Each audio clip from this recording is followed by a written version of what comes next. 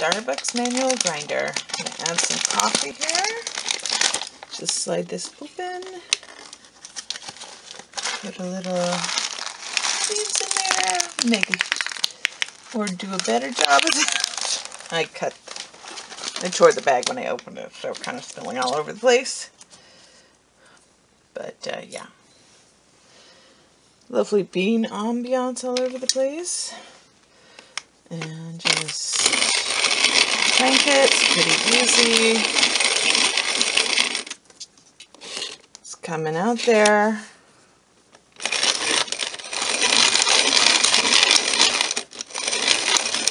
This is pretty easy to crank. It goes pretty smooth.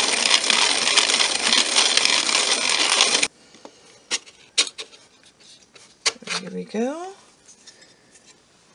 Get a nice little normal grind.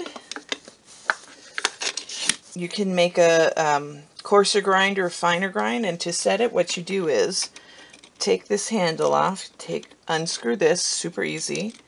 Take the handle off, take this piece off, and this screw will bring it up or down. And if you have like coffee grounds in there, it'll be hard to bring it up more. So it's always good to just like release it all the way and get the coffee grinds out of there. So there you go, just let it drop in there. Let me shake that off. Bring this grinder back up in here.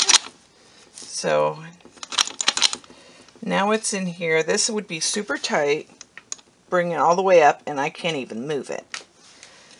Let me put this screw on, and this actually screws on.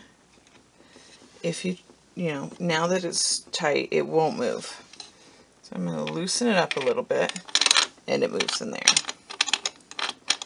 So if we want it to just barely move like that, and you line this up here, make sure it fits in the little cogs there.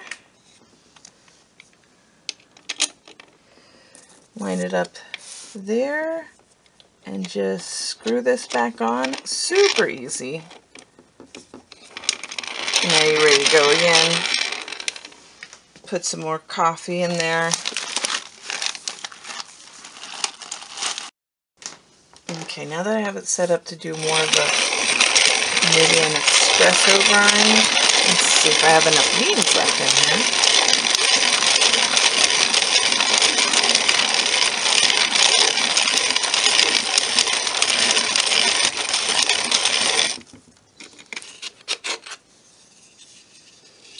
It's much more fine, soft. It's not quite the powdery espresso grind, but it's a lot finer than regular. So there you go. Now let's have some coffee. Jeez.